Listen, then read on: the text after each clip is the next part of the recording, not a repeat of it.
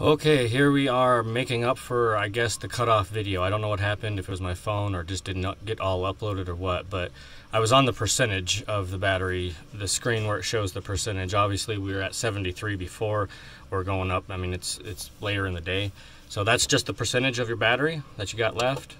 This is the actual voltage of the battery, same as on the first screen that we looked at.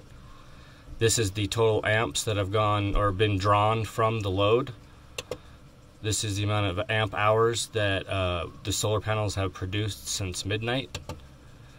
That's the amount of amp hours the load has consumed since midnight. That's the temperature. It's kind of high, middle of the afternoon. 15 is the error. The load mode. I know that doesn't make any sense, but the load terminals have different, you can set timers or on and off or dimmers or blah, blah, blah. There's a whole bunch of stuff that you can customize in there. But for my application, I found it's just easier to put it on 15, which is manual mode. So I just turn the lights on and off when I want to instead of having it like on a set schedule. So that's all that is. I think there's only 15 to choose from, but it's all in the manual and explained what the different timers and stuff are. But that's the load mode. This is the error screen. If this flashing red light next to the caution sign, or not red, but green next to the caution sign was blinking, that means there's an error. So you come to this error screen and it'll say error 1 through error 12, I believe. You know, E1, E2, E3, for all the different errors that it could possibly have. And so you can look these error codes up either online or in the actual manual. E0 is just no warning, nothing. The system's working like it should, and I don't have any faults, I guess. And so that's where you'd find the code and then to go look up if something was flashing or something wasn't working right.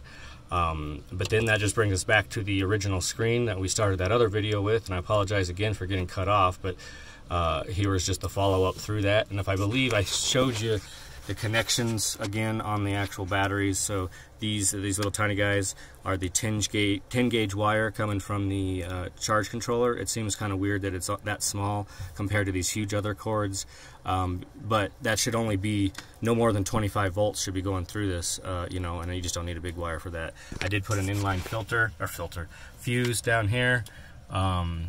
Cheap one you can get at the grocery store, at the auto parts store. There's a 20 amp fuse right in the middle of it. The big old cables are the 2-aught cables that go to my inverter. You know, they're really short. They just go straight into the inverter there. They are 2-aught and so much bigger because there's a potential of 300 amps that could possibly go through that. I don't think I'd ever physically be able to get there, but the possibility is there, and so why not just have a cable big enough to handle them.